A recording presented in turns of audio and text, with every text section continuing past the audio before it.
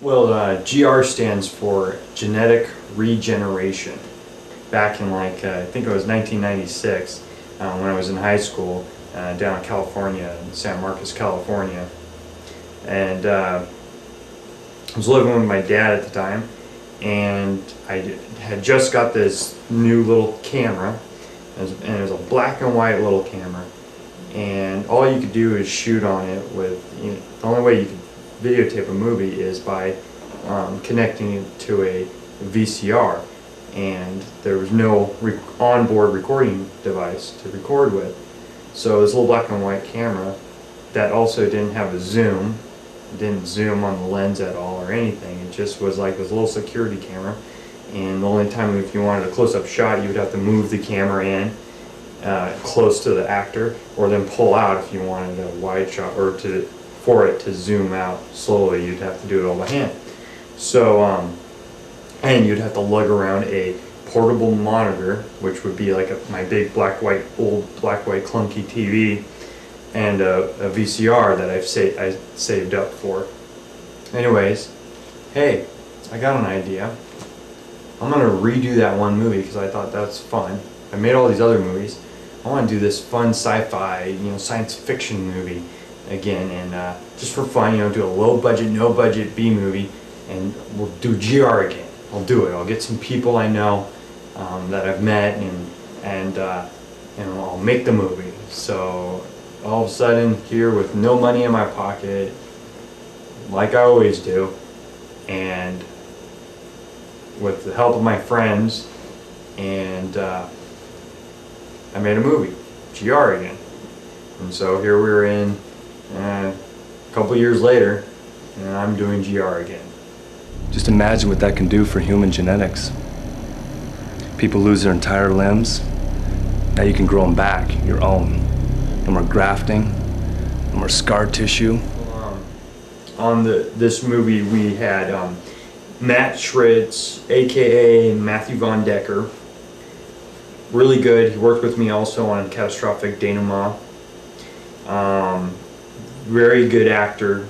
I mean, he's playing basically the sort of, it's kind of like the lead role, even though we have an ensemble cast, and he really did a good job of reflecting what was written on the script and what ideas I had, and he also threw in ideas, and it was really awesome. Had a fun time. It was great, and he did a good job.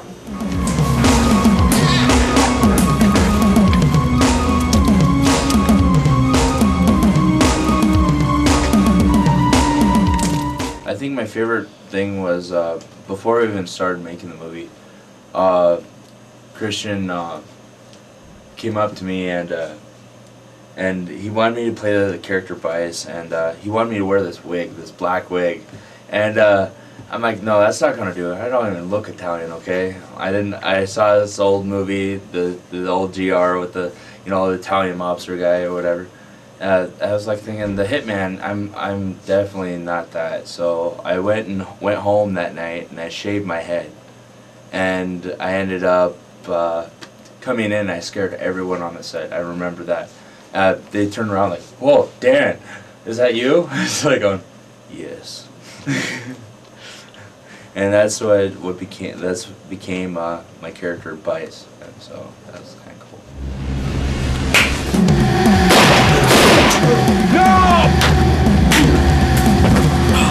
It turned out really good, and he did a good job. Even Dan's mom came to the premiere of GR, and she really thought he did a great job. And that, just seeing Dan's mom even think that was awesome. And so, and she walks into the theater and sits down, and she comes back out early. I was like, going, "You didn't like the movie? I thought for sure, if anyone, my mom would like it, you know." This is like going, "You did a great job. I'm going to talk to the director. I'm going to talk to Christian right now. You did a great job."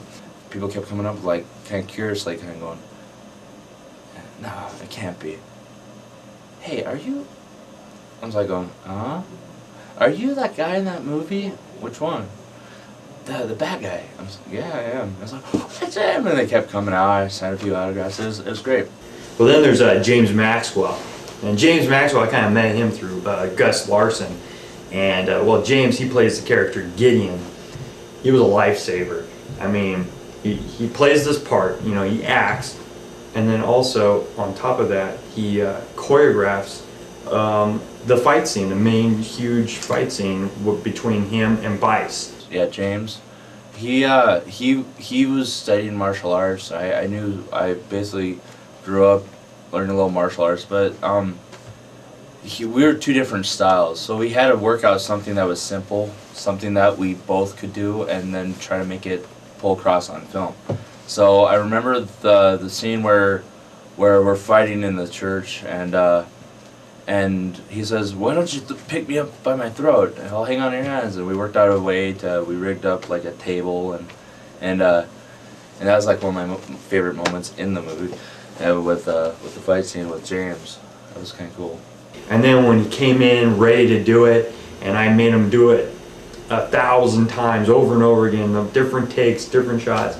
And so James was awesome, you know, a lifesaver on that, and that totally made the night go by faster. It was good, and it was fun working with him.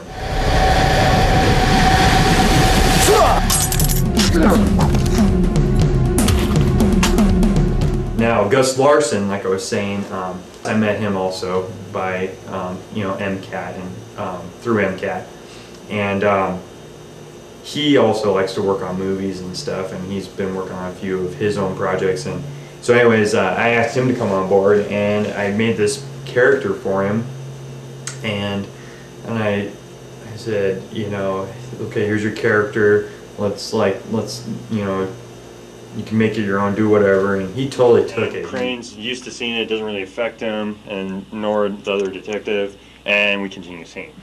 An accident, detective?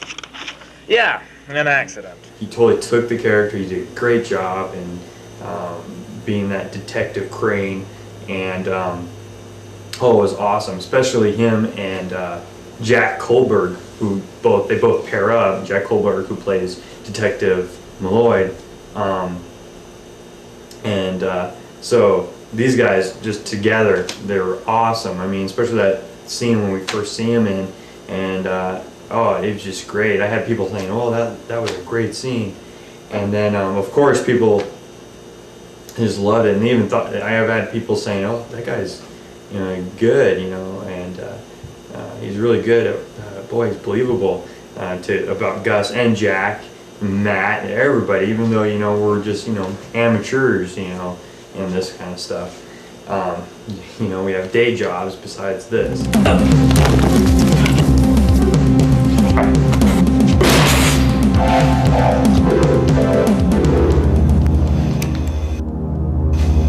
killed my friend.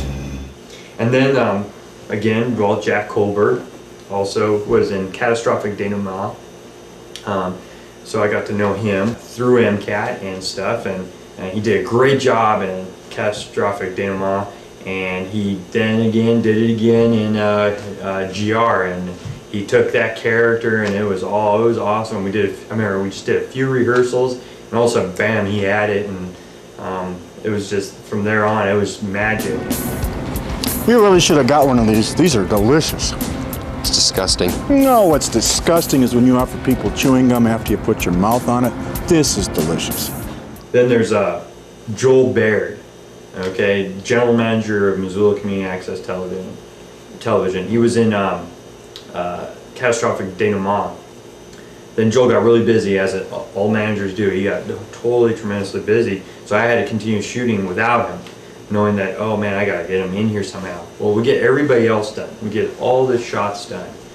Joel, after all his busyness, one late night, even after he had like a kind of like, it was after work, we shot the whole movie, and then we inserted Joel into it. So that's what's so rad, and Joel did a great job. I mean, you wouldn't even know that he was not with the actors. I mean, he like was acting to air, and it was just awesome. He did a great job, and you never know. If I didn't say that, you would never know he never acted with the actors. It looks like he's right there with them.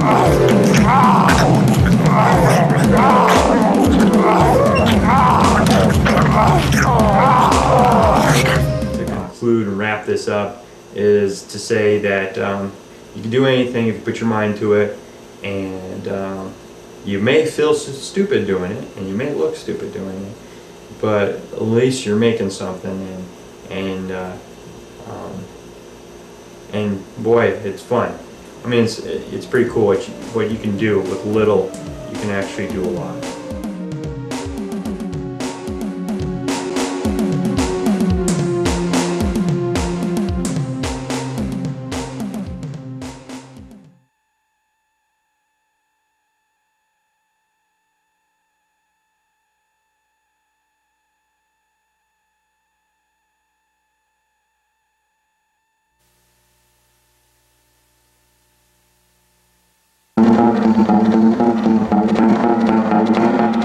My serum causes rapid regrowth.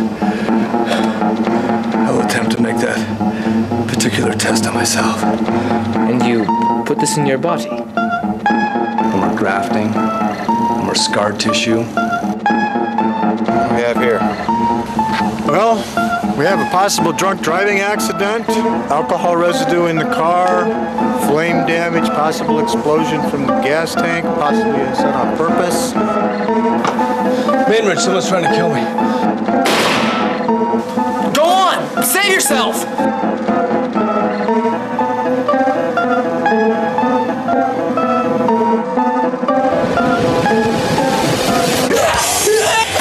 Nobody move.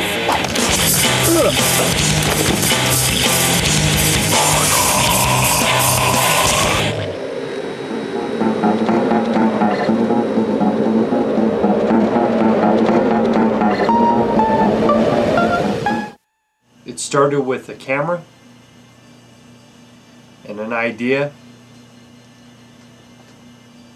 and the inspiration of too much Peter Jackson old school horror movie and Sam Raimi old school Evil Dead series and a lot of other movies influenced from who knows where. And me and my friend got together and said, hey, let's make a zombie movie. So we went in my backyard, I put on some makeup, I said, hey, Nick, you be the hero, I'll be the zombie, because the zombie's fun to play. And then we made the movie, Zombies.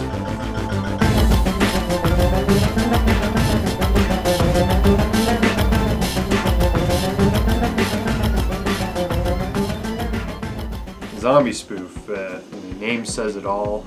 How I got that name is I think me and Hick we're coming to finishing the movie, and we were making, because of all the jokes and stuff, I don't know how the name came around, but it was like we're making a spoof, and it was a zombie spoof, and hey, that's the name, zombie spoof. We'll just name it zombie spoof, what it is. So we named it that, and there was Zombie Spoof. What the heck happened over there? Man, I don't know. The zombie just like attacked me. It was a zombie. Why I digitally remastered Zombie Spoof was because when I first made the movie, it had copyrighted music in it. So I've been going through a lot of my movies, like Unknown Emissaries, another recent movie I just remastered. I'm not trying to be like those other directors that are making movies, remastering them, per se, just because they have pet peeves. I'm more doing it so I can share it without having to worry about anybody getting upset and have copyrighted stuff in it or something like that. That's more why I'm doing it.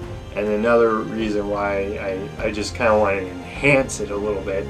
So when you're watching on surround sound, or when it plays like in a big theater room or big auditorium, depending on where it plays or whatever, that'll have this just a big sound, and the movie will just seem the size how I envisioned it. And that's why I digitally remastered the movie, and why I'm doing that to a lot of my movies.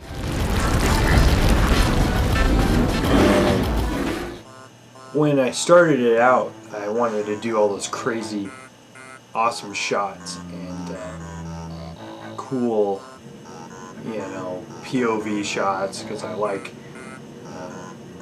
Sam Raimi style. I like Peter Jackson's like crazy, quirky, like cartoony stuff. They both like Three Stooges, and I like cartoons. So I liked, one thing I'd do when I was a kid, when I played with my toy action figures, I would make a lot of my own, like, basically like sound effects. And so what I would do is I would, like, if the guy was shooting, I'd be, or if he was mad, or if it was like a monster, and I would do all these sound effects. And even like when talking to friends, I use sound effects. So in my movies, when I was using like the POV shots and the action shots, or the crazy, it looks like the video is going to explode shots, I would find myself doing the same sound effects, like that kind of sounds. And so I wanted a lot of that in the movie. I just wanted to go crazy and have fun with this movie. And so that was kind of the style of the movie. And I wanted to make a zombie movie, but I didn't want to go really dark. I wanted it to be easy, because I didn't know how easy it would be. At first I thought it was just going to be that first scene that me and my friend Nick Hadley put together. And I thought that was going to be it.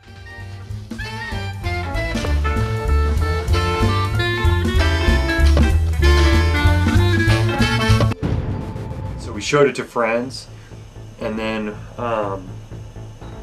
we were talking to my art teacher at high school, and we showed it to her, and she let us show it to the class. She approved it, and then we showed it to the class. The class talked about it, said, is this going to be like a big movie? And me and, you know, Nick and some of my other friends who wanted to be in it, were like, yeah, this is going to be a big movie. So we made this movie. Big meaning, you know, just a regular length, you know, whatever we could do, like a long feature movie instead of a short. So soon word of mouth spread. Friends saw this scene, and they're like, let's make another, I want to be in this movie, let's make another scene. So I would think of the story, and I thought of the story about radio waves, because I saw some other movies where they use like gases that make the flesh come to life, and they have zombie problems and stuff like that. So I thought, oh, radio waves, we'll do like these new type of radio waves, and that's what's making the zombies come to life. And I thought that's a good like motivation for the movie. And now the problem is the radio waves get turned on. Now we just need to turn them off, because to stop the zombies, and it's not going to be that easy.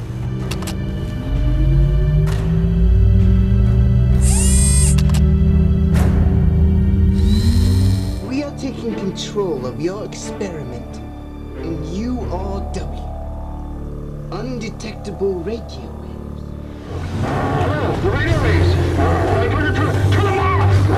And And then of course with the help of my friends and my brother Chad, who plays Hakeem in Zombie Spoof, they all came up with their own characters. I just said, okay, we just need this guy doing this, okay, do whatever you want. And then Trevor Graciano, he also came up with his own character. He wanted to do a little more different styles. So everybody did their own thing.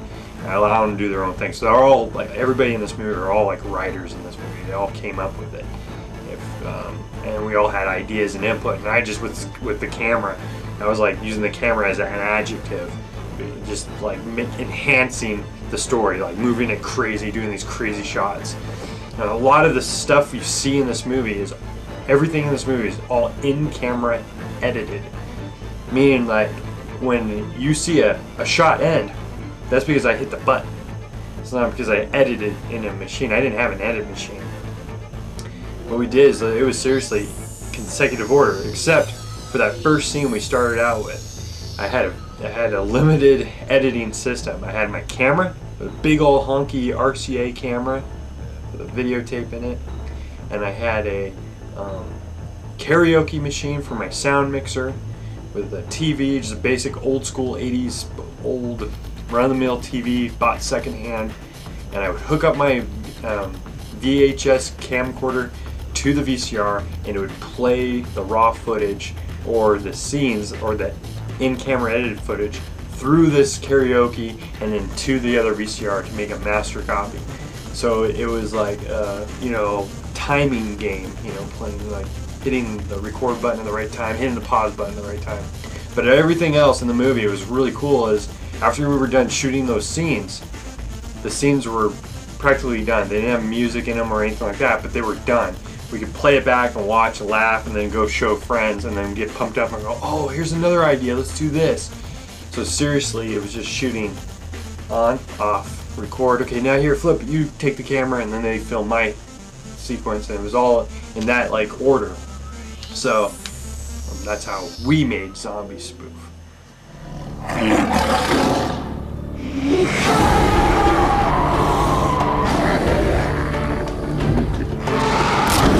There's Nick Hadley.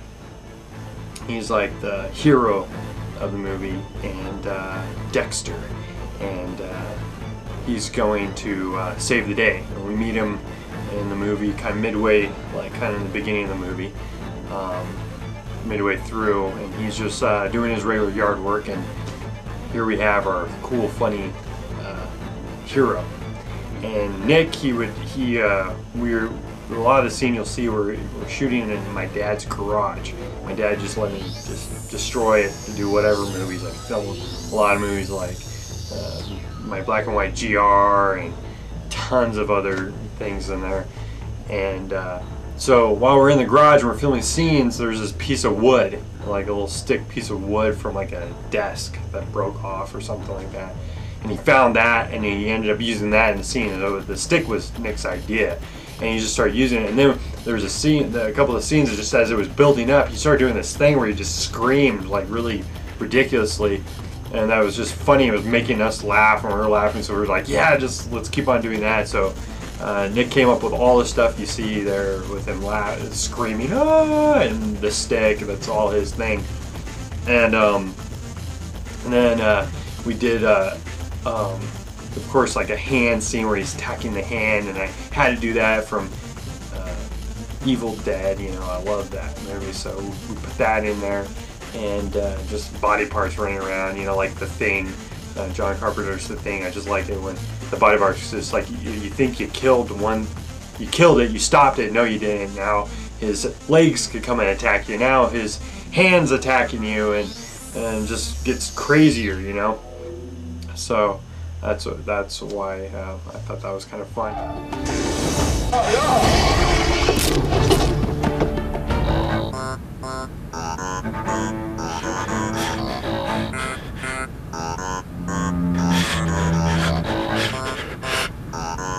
And then I pulled in my brother Chad Ackerman, and he came up and he just made his own characters. It's like kind of the village idiot, you know. The small town guy, I guess. Hakeem. Nick came up with his name, Hakeem. It was just during that one scene. He just yelled it out in that one scene. That's where the name it came up. He thought, hey, you know, maybe I'll say Hakeem. And me and Chad were like, yeah, that's fine. Who cares? We don't care. So and I said, Chad, is that fine with you? And he's like, yeah, whatever. I don't care. He thinks it's funny. So he's all Hakeem like that, and that's how Chad got his character's name, Hakeem, in the movie. This is General D. Dukeshine. I want you to turn the device on. And my dad was in the movie too. He played General D. Dukeshine. He kind of came up with that character by himself. He said it reminded him of a character off a television show he used to watch, or a movie or something. And he came up with the whole thing of swallowing the cigar and then chewing it up and making it all over his teeth. I think he even got sick when he did this. So yeah, my family, so my brother Chad and my dad were all in it. And so yeah, it was really fun having them. And my dad brought a lot to the movie. It was really fun to have him in it. The radio waves can be counteracted by pressing these buttons. But we must find the correct frequency.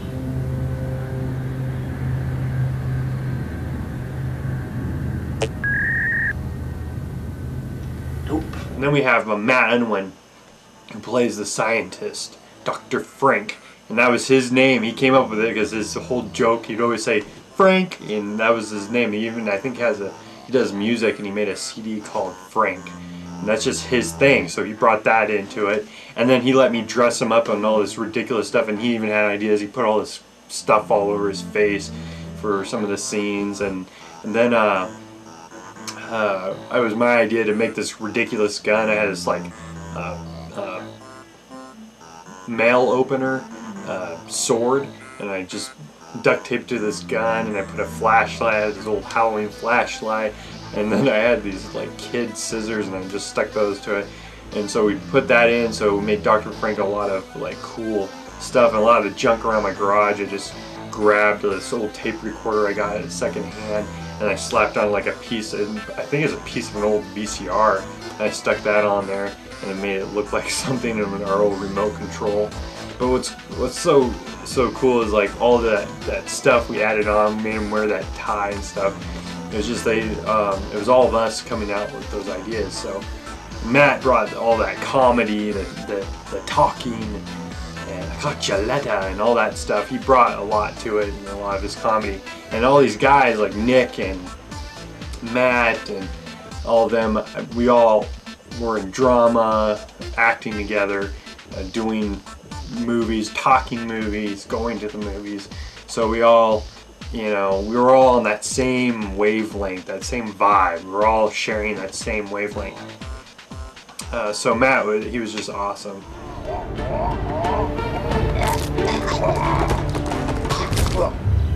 You're late. I had trouble finding the place. I mean, the directions I had weren't, too shot. Wow. Also had Josh Shubin, a friend of mine from high school, brought some awesomeness to the movie. How's your experiment going?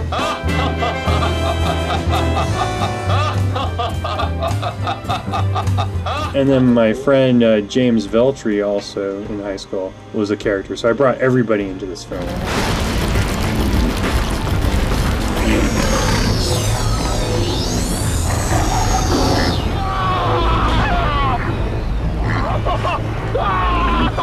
Then there's Trevor, and we pulled Trevor on board, and Trevor loves, like, he's the one who introduced me into like The Evil Dead and Peter Jackson's Dead Alive and some other things, and I remember being at his house, spending the night watching movies and getting freaked out, and or just laughing my head off and stuff like that with my brother. Me and my brother would spend the night there and stuff, and so Trevor, he came up with a lot of his stuff, and then I wanted to do a really cool scene with him, so I knew he was a little more patient, and he liked acting, and he liked getting serious sometimes, and so it was just me and him one day, and I just took him. We went up above my house where there was this construction going up on the hill, and which was really nice, as you can see all the way out to Carlsbad area. in California, and you can see the ocean in the back, and you see this nice, beautiful sunset. And so, and then I had Nick Hadley with me, and he played the mummy zombie that pops out of nowhere. And we just shot the scene, and all of us just made it up. And Trevor, it's all him doing the slow motion, and the screaming, and the freaking out. And there's even one point where he runs and jumps, he tripped, and he cut his finger open while we're doing the scene. And so when he wipes his face, you can kind of see it, and he's like showing off the blood on his finger. And it's some little thing, if nobody notices that's there, and something he just did. And so Trevor was cool. He brought a lot of comedy to it, especially you get to see more of his craziness towards the end of the movie, and that's normally how he is. He's just like funny guy and has lots of humor, and he did all that. Like he did, because he was like, I think he's the first kid on our block that loved Evil Dead. So like those movies, he was a Bruce Campbell fan, so he did the whole Sam Raimi's jump up, like the possessed, like when the guys get possessed and they jump up and surprise the audience and the characters in the movie. And he did that jump just perfectly, and that was all him. He did that just for that kudos to Sam Raimi's films and stuff like that. And so that Trevor was really awesome.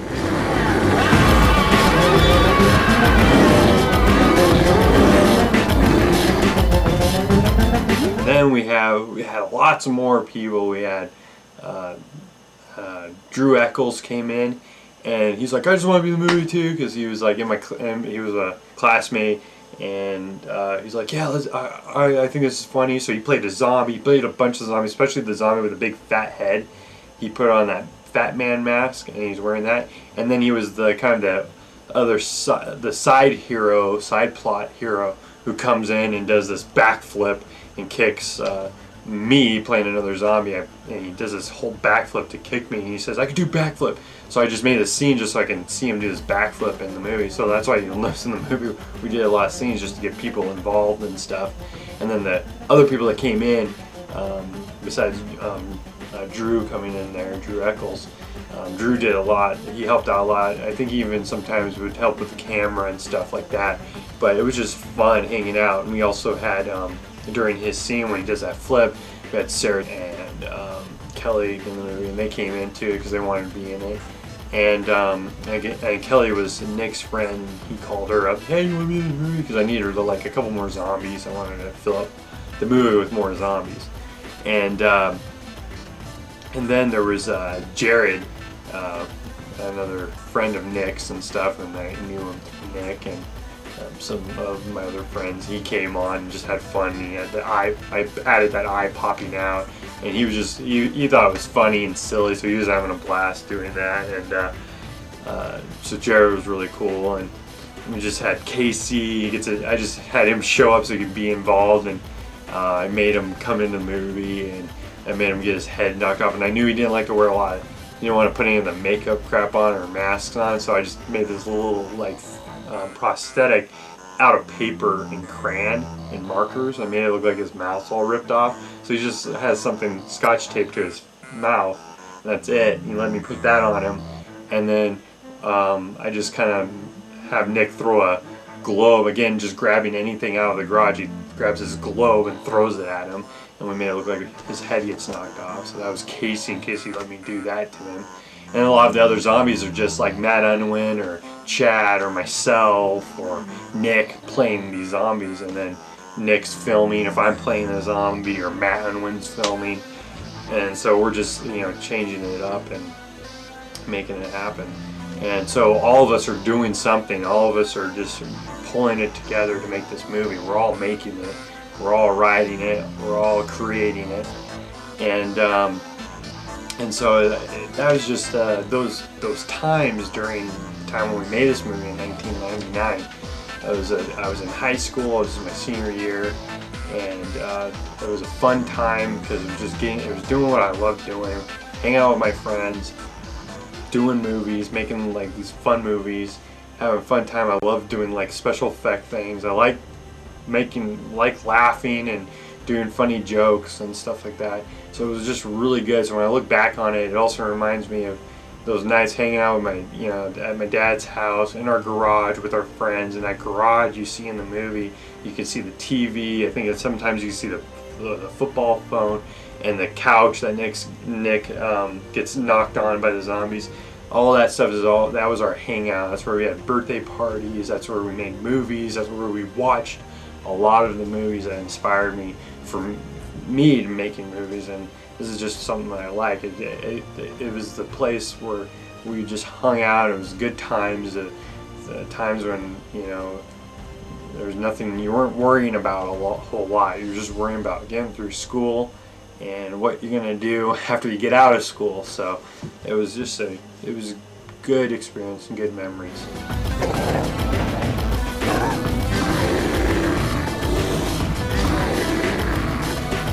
My most memorable experience or memorable part of the movie was, I guess, that first time when Nick and I started the movie with his scene.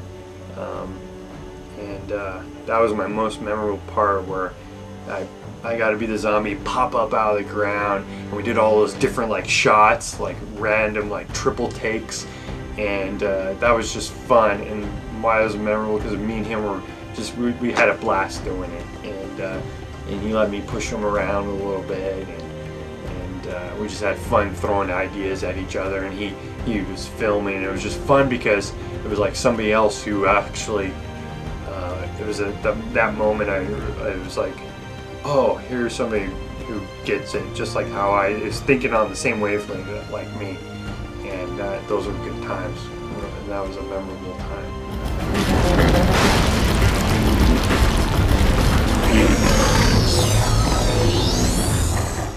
If I made Zombie Spoof again, what would I do different? Probably what I would love to do different would be to make all the zombies have that same style, not to look exactly like, not like clone them or make copies of them, but make them have that same style, realistic, like a little bit realistic, stylistic kind of look of the zombie I play in that scene with Nick when he's guarding and I pop up for the first time, and then the zombie that Nick plays in Trevor's scene, where he pops up out of the dirt there in that scene when it's raining. I would make them more look like that, like scary, and then do all the jokes and the spoof stuff around it, make them look a little more fun. And that's what I would do differently now. So that's the story behind Zombie Spoof, the movie showcase from my old school movie vault.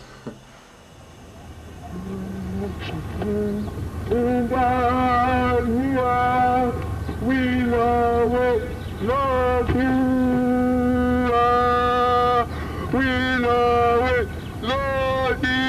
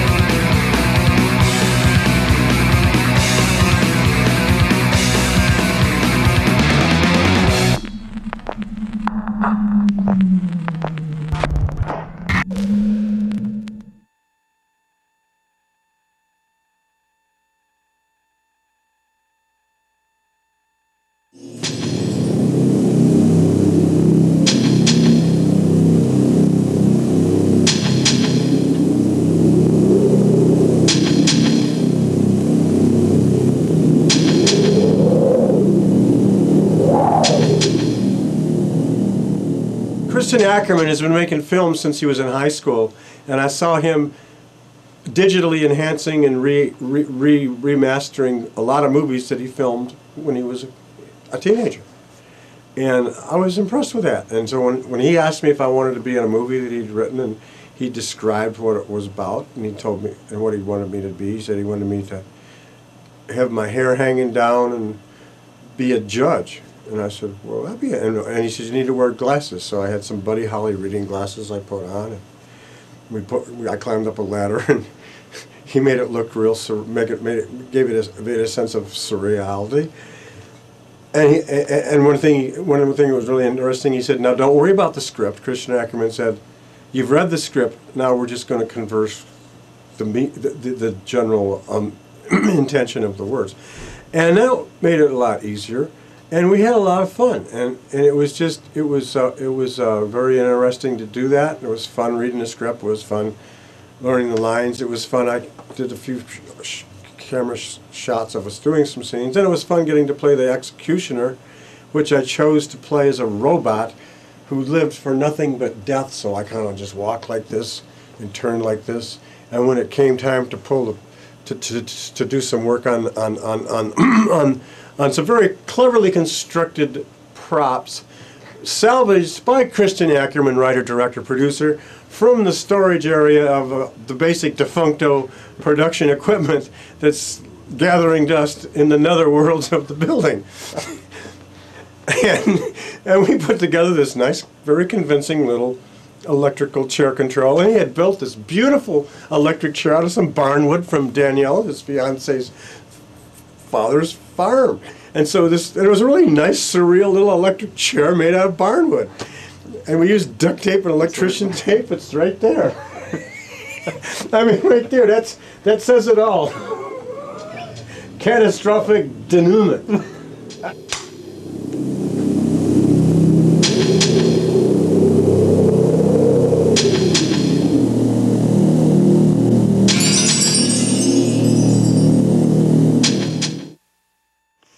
How about come like stay down here and just go like that. Okay.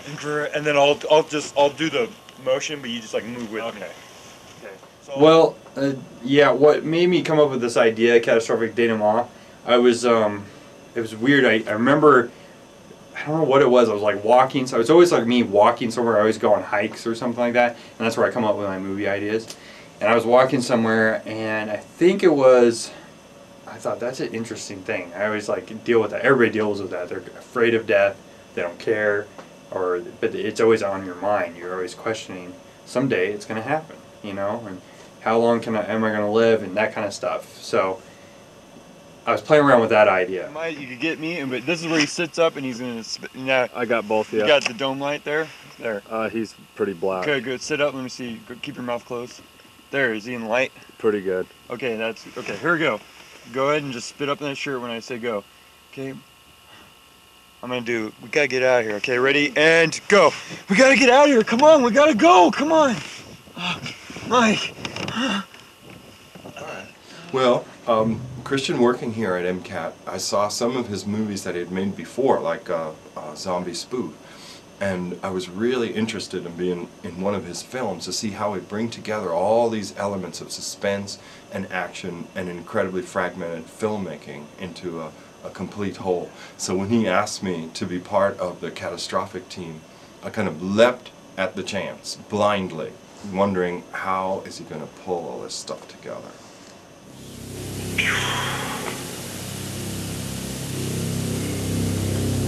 How's his friend? The Mike Armstrong patient? Not good. What denouement means, it's actually used in the movie industry. It's a French word that we adopted in the English language, which means the answer to a complicated plot and twist. It has like it's like to a plot with a twist. It's the answer to all that confusion, or that that when you're going through a movie or through a certain type. If you look up in the dictionary, it says like I think it even uses the word as a certain sequence of events that happen with a complicated plot and twist.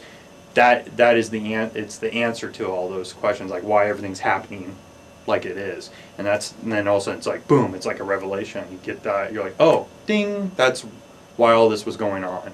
Kind of like Sixth Sense. Like when you're seeing, you're wondering what's going on, and at the end you find out the guy's a ghost. That's a denouement. And so that's why I thought, oh, catastrophic denouement. That's what it is. It's kind of like Matrix, same thing, a denouement. The guy gets the pill, he wakes up, it's a denouement. And that's the idea. Okay. Okay, I got it. I'll take. That movie was extremely surreal, but it was about one person's quest against the constraints of a very awry judicial system gone completely off the trolley tracks. And it's much more deeper meaning, which I choose not to try to elaborate because I want people to find the conclusion their own selves. What happened to the tree happened for a reason. You just have to be able to accept that. Now, this fate will come to you no matter who you are, no matter what you are, and you just have to be able to accept that what happened at the tree happened for a reason. For me, I think the greatest part of the catastrophic denouement was the seeing things in the studio come to life as the props that were constructed for the film were used in the film in this super effective way. Like the electric chair, you know, just as a prop, just looked like a kind of collection of wood or like a child's toy or something. And then in the movie, it acquires such a important significance in the context. It's really great to see that ability. This is the judge scene, take one, long shot. I won the award for, in 2003, I won it for the Hometown Video Festival. It's a national video festival for non-professional original teleplay. I competed nationally with other access centers and other people that heard of the festival and competed in it. I'm always pushing my limits. I'm like, this one, the challenge was, it was going to be my first, I remember thinking this, I'm making a movie where I'm not taking any, I'm not like taking any other movie soundtracks. So all my other movies, I didn't know how to make music or anything, so I would use other movie soundtracks and to make my movies happen. And this movie, I was like, I'm going to make my own music. I'm going to watch all the copyright things like you know, Reebok or any like Nike or anything. I'm going to cover that up. I'm going to use all my original props and keep everything original and make a real movie this time. It's all going to be its own thing. And that was catastrophic. That was the leap for me, my new leap. So I'm using all original stuff. And then now I keep on trying that same thing, keep on keeping everything original, and I've gone on where now I don't do my music. It's like I'll have somebody else step in and compose and stuff like that, and it just keeps getting bigger and bigger. So I keep pushing my limits. I just keep on making more challenges because it's not fun to me. It's like boring. It becomes like, why am I still doing this? You know. So if I push my limits, then it's like, oh, it's a little more exciting. So yeah. Okay. And then we'll do it again where it doesn't matter. Okay, here's another one. Why don't you look that way too? Okay. Why you like give a glance, like because that other cop, and then look back to me and then stop or something. Yeah, like I'm thinking about what you just said. Yeah, what he said. Sweet, thanks. Okay, I'm gonna give him character a little bit. Okay, and action. You're a free man, Mr. Huntington. Oh God. Okay, we can cut. That's okay. Getting bad. Hey, can I call my parents? No.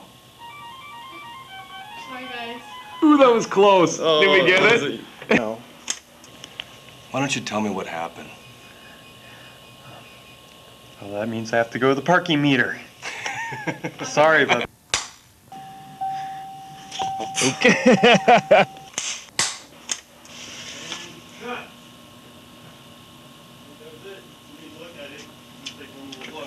It's still rolling out.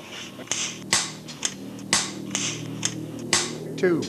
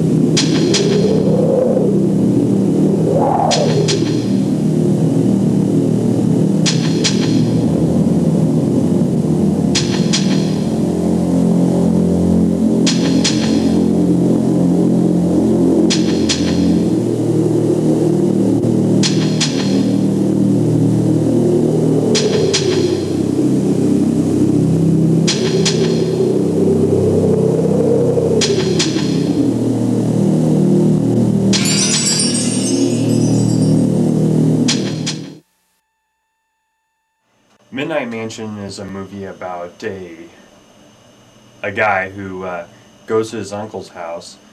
He's just visiting him, and then as he's staying with his uncle, they find out that the house is haunted. But is it really haunted? That's the question. And so through certain events, Mr. Good and Wise figures this out, and it just kind of unravels.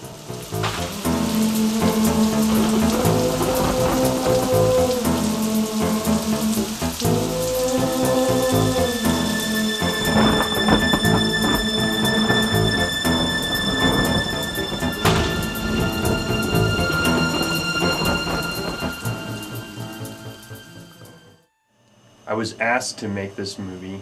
I was actually, how this movie came about was Lori Hudak at here at MCAT asked me to make her a Halloween show and to just fill dead air time because she was running a little short on show, or had like a 30-minute slot available or something like that. And I said, okay, I'll do it. But I was like, I don't want to just do like some filler kind of show like I've done in the past to just fill airtime on television. And so instead I set out and I said, okay, I'm going to make this a little short. I'll just do it really quick and easy, and I'll get my little stuffed animals and my puppets I have, and I'll put them together and I'll create a really quick little story. Well, it turned out in 3 days, 3 long days,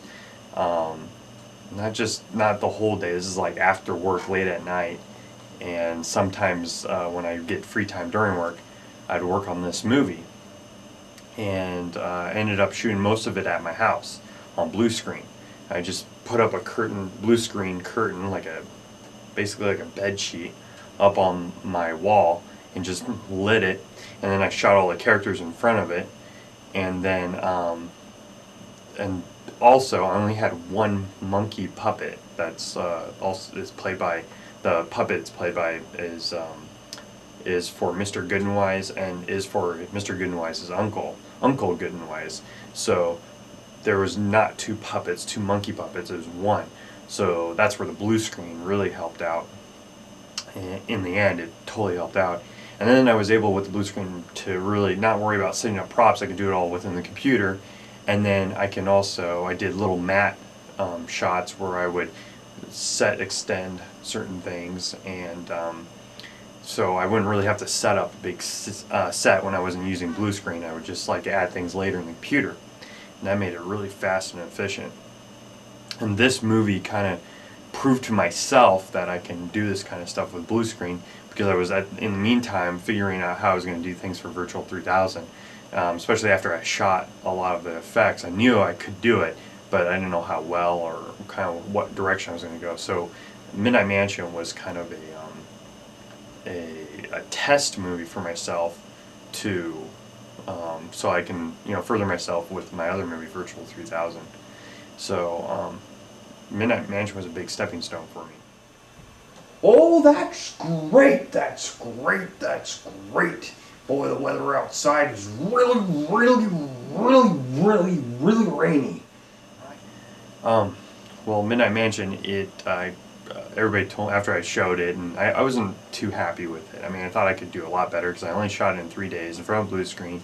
I didn't really get the audio up to par.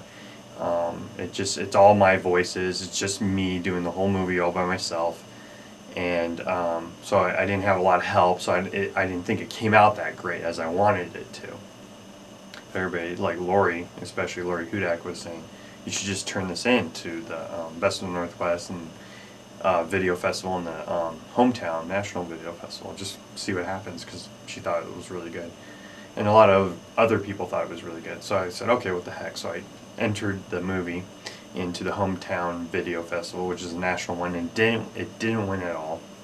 So I got the letter in the mail saying, sorry to inform you, you didn't win. And then the Best of Northwest came back, and it was a small little envelope, and I opened it up, and there it was. It says, we congratulate you on winning excellence in video art for the Best of Northwest Video Festival of 2005. So there I won an award, and I was like, whoa, what the heck, this is awesome, I must be doing something right. So hence there was my confidence for doing well in this kind of video animation slash live action, and which was launched me into my next movie, Virtual 3000. So now I had a little more confidence when I was stepping into my other movie with all this new ways of doing blue screen special effects and animation and manipulation of, you know, the footage to make the actors live action look like they're part of this animated world. And so that was really fun to me.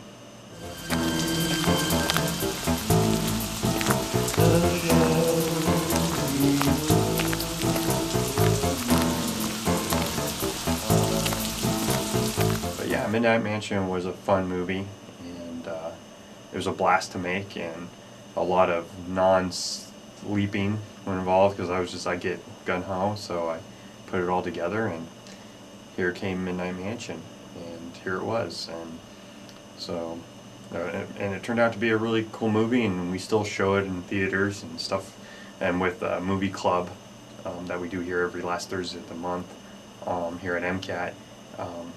We show it in our festivals whenever as a filler, and so it's this really big filler, and we put it in. It's like a 15-minute movie, and everybody seems to enjoy it, especially that scene where the car drives up in front of the mansion and the door opens, and all of a sudden, instead of it being a person or a cartoon, it's this puppet gorilla. And I think they get a kick out of that, and they're like, whoa, this is what this movie's gonna be like. And then it just takes them on this awesome fun ride, and it just entertains everybody every time. My little sister, my little brothers, they love the movie. And my little brothers, last time they were visiting me, they were going through some of my stuff. I have this room where it has all my movie props, and they found all the Midnight Mansion puppets and the props, and they were amazed by it, and they were playing with them, and they were like so cool that that was actually the little monkey prop that was used in the movie. So it really, I'm really surprised how that movie touched a lot of people. I guess it's like that saying, beauty is in the eye of the beholder. Well, a good movie is also in the eye of the beholder.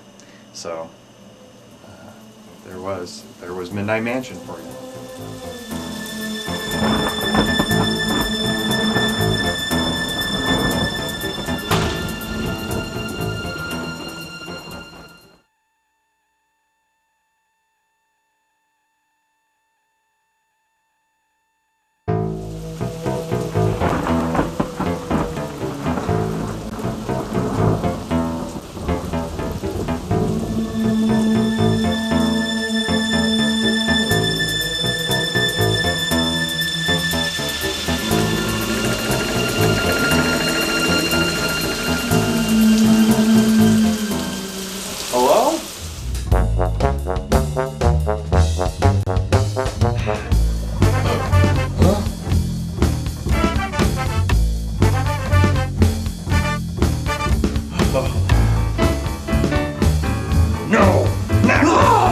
You'll be cursed, just like your uncle.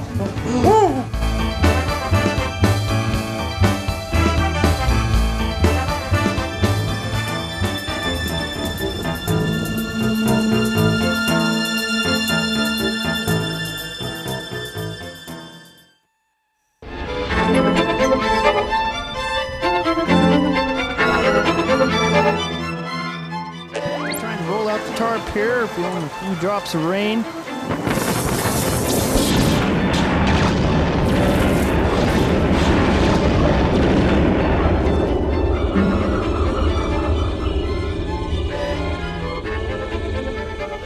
A door to other worlds was created.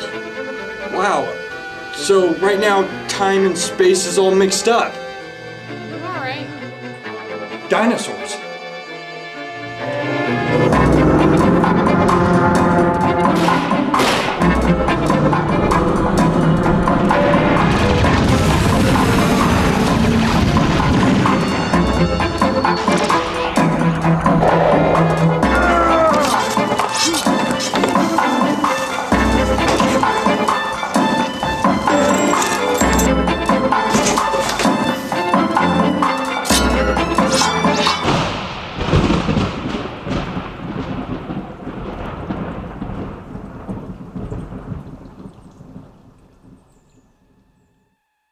Virtual 3000 to me is a movie about a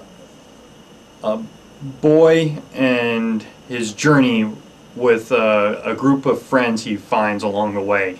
And it's a movie about people coming together and not knowing each other very well and helping each other out for a just cause or a good reason.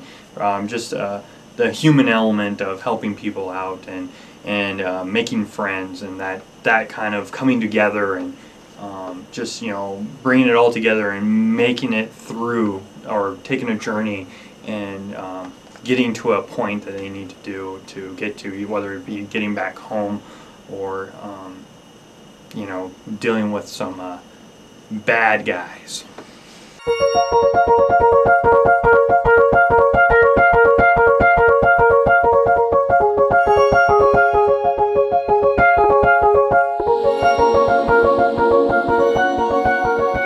My favorite moments of Virtual 3000 is probably just seeing it come all together with everybody, being with people that had the same love or the same passion in doing something. I just being there and playing pretend, basically, with a bunch of friends, and I was able to play pretend, and that was my favorite moments of V3. Being chased by dinosaurs or being shot at by lasers and pretending to be, you know, in a different world. That was fun. That was really fun. Lost. I thought I'd never see you again. Guys, we better get going. Guys, we better get going. Say it again. Guys, we better get going. Let's go this way. Be safe this way. Right. Thank you. Yeah.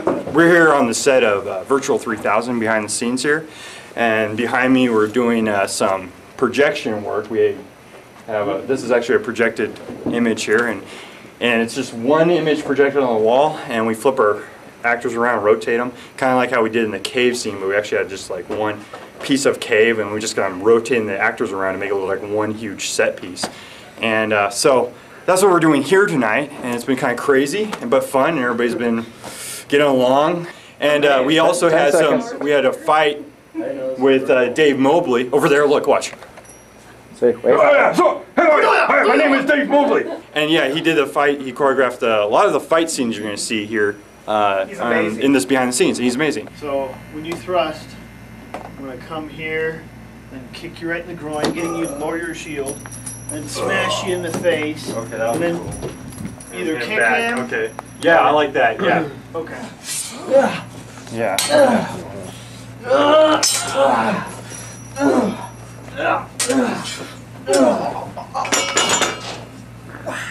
Okay. Well, on a personal level, my motivation for making any movie or doing any of this and doing it not getting paid is the love of creating something from nothing. And almost like what the movie's about, a journey, is the same thing. When you make a movie, it's a journey. And it's an experience that I've never, like every time I made a movie with people, I've never traded for anything. It's that's the motivation, is making something that's an idea, putting it on paper, putting it to storyboard, conceptual art, and then actually going out on the field or in the studio and making something happen. And then those people that come into it, the people that come to volunteer, literally come and volunteer, not being paid at all, just been given free pizza or some sour coffee, you know, seeing those people come and want to do something as well, that's my motivation, and making something happen. Is my thing falling off? It feels like it. No, he didn't cut you there yet. What? I just couldn't resist a bad joke. It feels like it. Okay, here we go. Okay. Get in positions here. One of my favorite moments is when we first started it, and I fall through the ceiling as this English night. One of my favoriteest moments is, I guess, was playing Grant, the evil cowboy, and getting the chance to, and actually, what was really nice was having my son work with it, and watching watching him do a take, and I was impressed with the professionalism. What can I say? And as far as the acting scene, I think my favorite acting scene was the 1895 Grant the Evil Cowboy. Okay, everybody likes to play a villain. Yeah. You know. It's over when it's over. Draw. That's the way you want it. Yeah, I also helped Christian out with some of the props, a lot of the Western stuff, the clothing and the guns and that kind of thing. I do that as a reenact anyway, and so I had a lot of that. Matter of fact, I think a lot of the Western scenes, I suggested to Christian, since I had them, let's put a Western scene in, and so that got put in because we had it. These type movies, you use what you got, and so we put that in there, and a little bit of the props for the medieval scene as well. I think one of the favorite moments, there's actually many, but I think part of the fun of it was a lot of this movie was done on an empty set in front of green screen. And it was a challenge to act to nothing or to act to a microphone stand or something like that and pretend it was a real person or an android or whatever. And then to see it when it was finished, to see what we're reacting to. There are parts in this where I actually honestly don't remember when we were acting on a practical set. There were a few of them, but a lot of them again was virtual, and I have a hard time remembering what we shot for real and what was all added in later. Okay, good. Now look back. Now, cowboy, look back at Trump. Now look back. Yeah, good. Okay. Probably behind the scenes, I would say. All the fun and goofy, stupid stuff we did behind the scenes while waiting for takes and stuff. Yeah, just goofing off and having fun and being something that we're not normally. All the pizza parties. Yes. The gas buildups. How'd you get past the guard? Shirley! How'd you get past the guard? It's a long story! It's a long story, but I brought my friend Charlie. Okay, Scott! Virtual 3000 is a sci-fi action comedy spoof on kind of Back to the Future meets The Wizard of Oz. I probably would say that it was an independent film done by friends, just sci-fi, good fun, you know, good humor. Yeah. It's definitely different than the norm, so.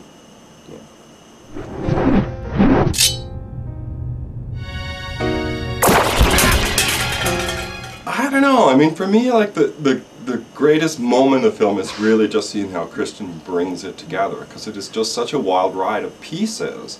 And so you never really know, like, okay, you do this, you stand here, no, this thing's coming at you, and you can't really remember even all the stuff, and you wonder how it's going to make cinematic sense, and it always does brilliantly. So it's a kind of a great moment when you get that aha, when you see a mastermind is just giving you little tidbits of a maze, so you're just like a rat sniffing around a corner, and then when you see the whole maze, you're like, wow, that's amazing. Hey, leave her alone. What a peculiar being.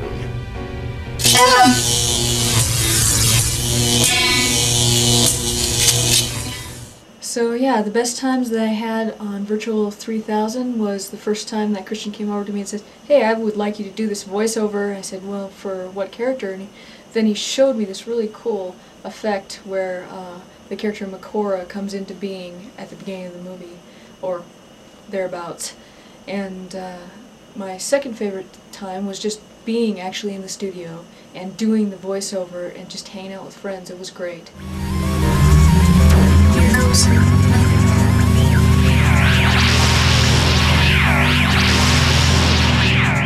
I would say to those people that are influenced, you know, by Hollywood, or they want to make a movie and they don't have the necessary funds to make a movie they want, and maybe they're sitting around waiting to get like a chunk of money to make their dream movie. They have this idea and they think it's great. I say to those people, go out and do it. You have a camera. Technology is so much easier now you can, with a couple hundred or even $1,000, over 3 easy payments, and it's yours. You can have your own little editing studio, and there's television access centers out there like MCAT and that are out there across the United States. You should go find out more info about them and get involved, and you can make your movie. If you don't have the money, there is ways to get around and doing it.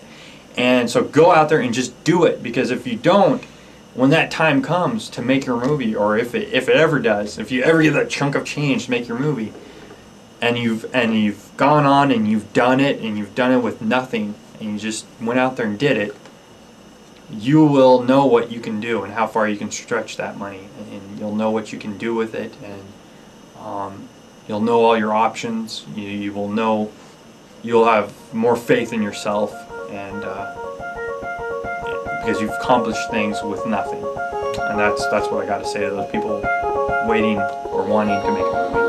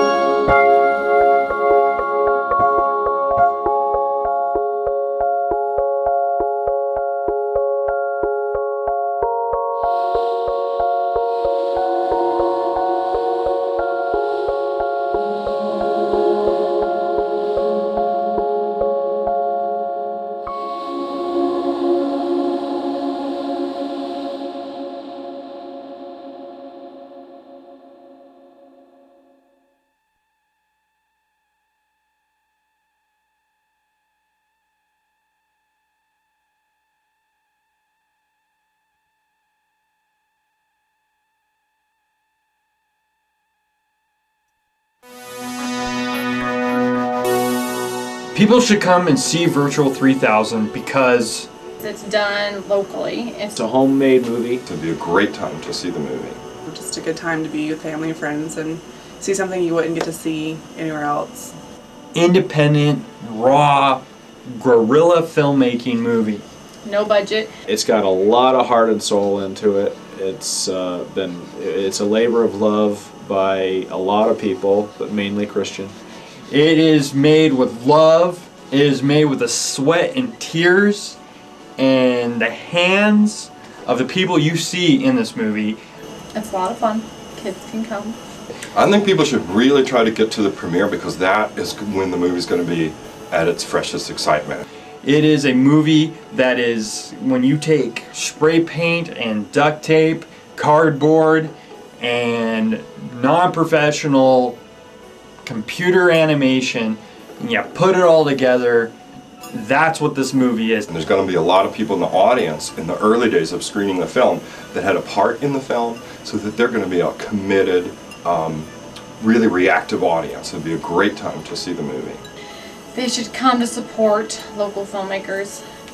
We just had such a wonderful time with it. It's a family film, and people will just have a good time seeing this, and it's promoting local filmmaking, which is always important. Laugh, joke around.